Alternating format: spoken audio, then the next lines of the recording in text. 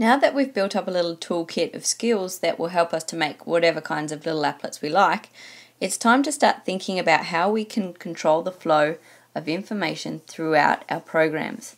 So we're going to look at flow control, and the way we do that is by using what I like to call control structures.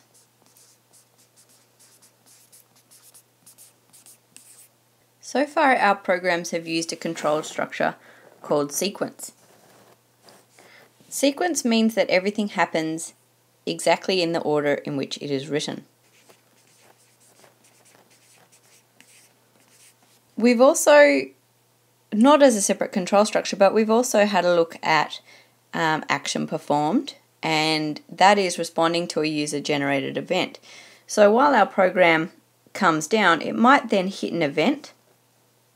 It'll jump out of where we're currently at, it'll perform everything to do with that event, and then once we hit repaint, once we hit the line that says repaint, it jumps back to exactly where it was in the program, and it continues on in its merry little way.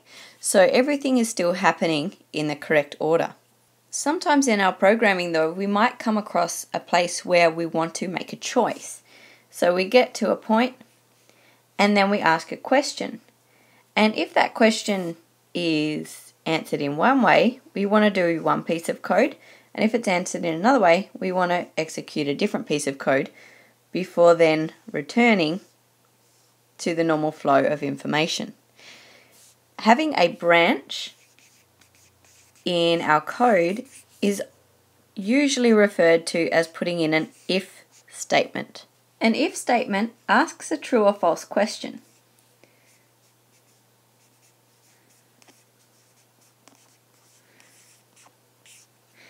If the answer is true, it'll execute some code. If it's true, it goes into the statement. If it's false, it skips the statement altogether. If it's true, as I said, it goes into the statement, but then it does actually continue on with the rest of the code as well. We can also have an if statement which, again, asks the true or false question. Then it does some stuff if it is true, so this is if it's true, else do some stuff if it is false in the bracket. So if it's true, it goes into the first set of brackets, executes that code, and then once it is finished, it pops out to the closed bracket. If the answer to the question is false, it skips the if and it goes to the else. It executes everything between the open and the close, and then it goes out to the close and continues on as usual.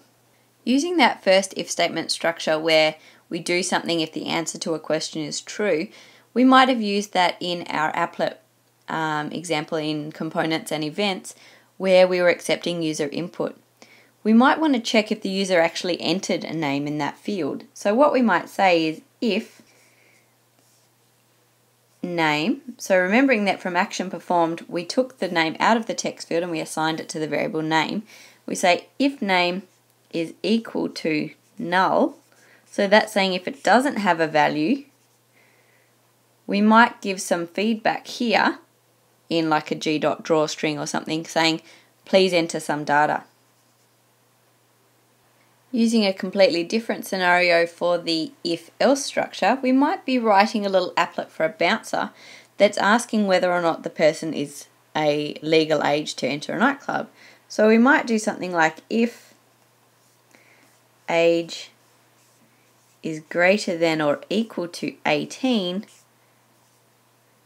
we're going to put that as a comment. We're going to tell them to go in. Else, so if they are not 18 or over, we might tell them to go home.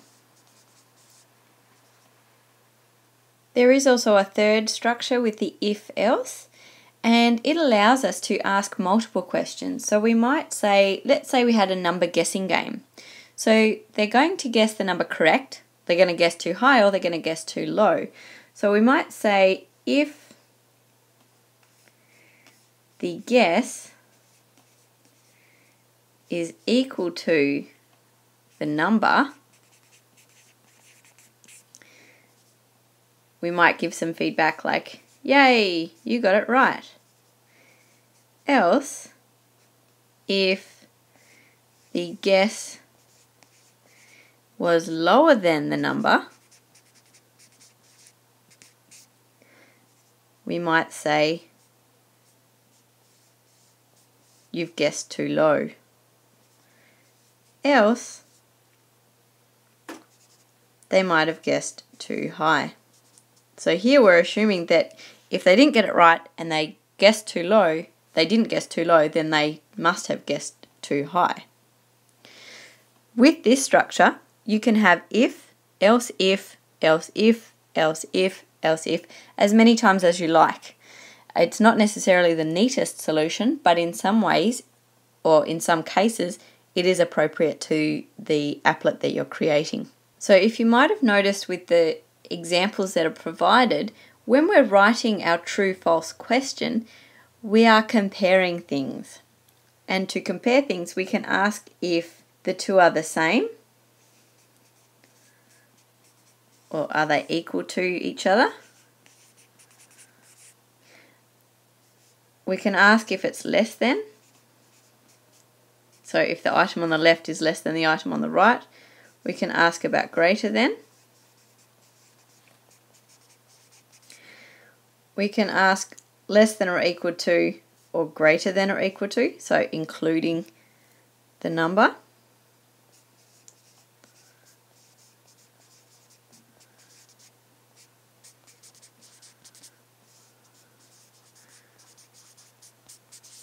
And we can also ask about if it is not equal to. Now when we are comparing text, we can't use these operators.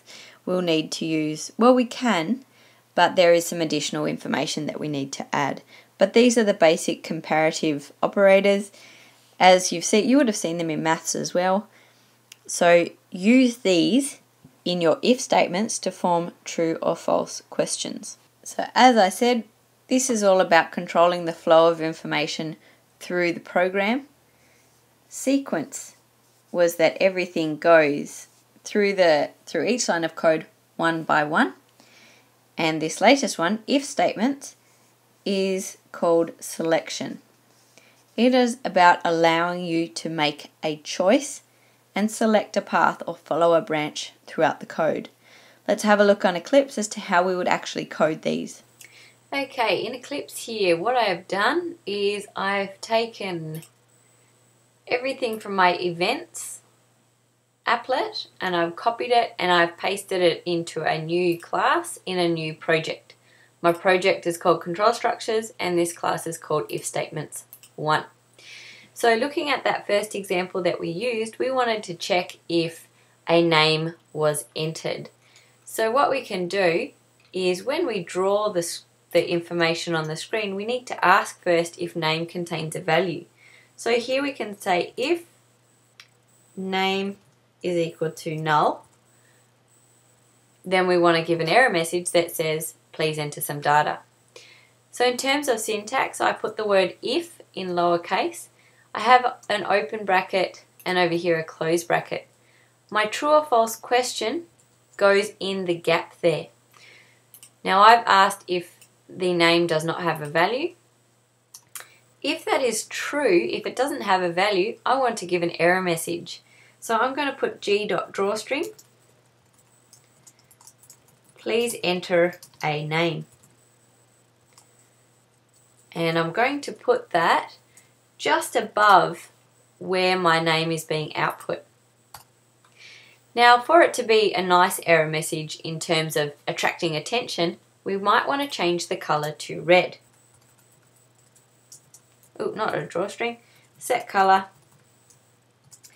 color.red because we're using a standard Java color. Now if this error message has ever happened and the color was set to red and it printed my error message, if I don't set it back to black, then the remaining text will also be black. So I'm going to set the color back to, sorry, the color would be red. So I'm going to set it back to black there. So what will happen now is the first time I run this, it will tell me, because I haven't yet entered a name, it should tell me that I need to enter a name. Please enter a name, because name is currently equal to null. So once I make my selections, I get some feedback. Oh, sorry. Yes, I get the feedback, but my error message is also gone. Just to quickly show you as well, if I enter a name and then I delete the name, so there is no input, I'm not getting a value, I'm not getting an error message here. And that's because name is not null because it has had a value and that value has now been taken away. But null is a starting thing when it's never had a value. Okay, so we've deleted the name is no longer null, but we need to check whether or not there's no information there. So we might use that else if structure. So we might say else space if, and to check if there is any information there, we might check the length of the name. So we might say if the name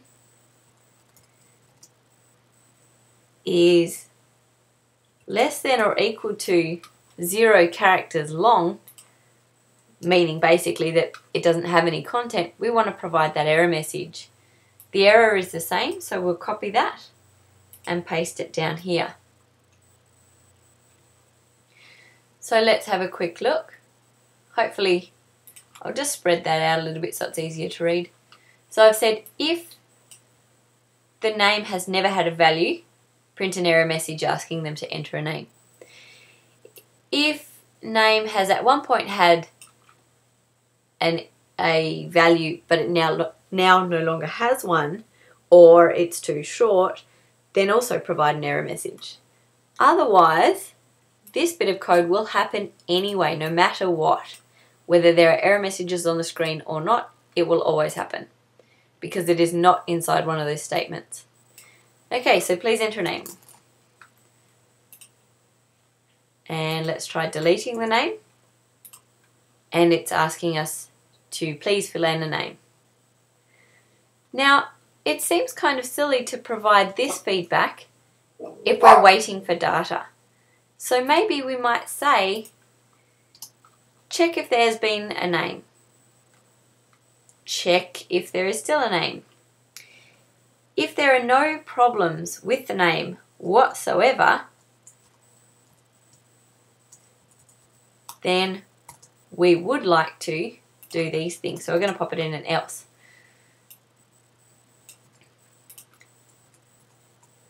So what this is saying is if there's never been a name, prompt them to enter one. If they pressed enter and there was no content in the text field, give an error message. Otherwise, if the name was all fine and dandy, print this stuff. Let's have a look.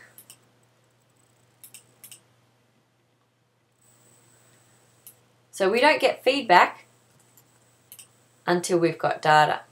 If we get rid of that data, we get rid of that feedback and we're prompted to give something that is of use. So remembering with an if statement, you have the word if. You ask your question in brackets and you use one of the operators for comparing. Everything that is going to happen if that is true goes inside the curly braces. You can then have an else, which will happen if that question, the answer to that question was false, but you can also ask another question if you want to. Hopefully that's a quick summary for you. Make sure you have a look at the practical exercise on my blog, and that will go through using these if statements.